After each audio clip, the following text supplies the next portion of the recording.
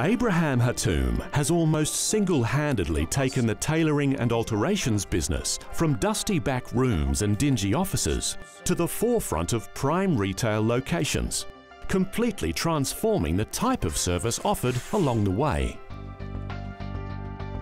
Born and raised in a refugee camp in Beirut, Abraham overcame poverty, family tragedy and civil war before starting anew in Australia, where he promised himself and his family that he would turn their lives around.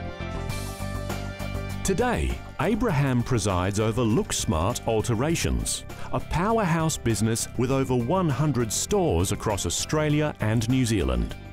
Happy with that? But he will still help to make a difference where it's needed, on where it all began.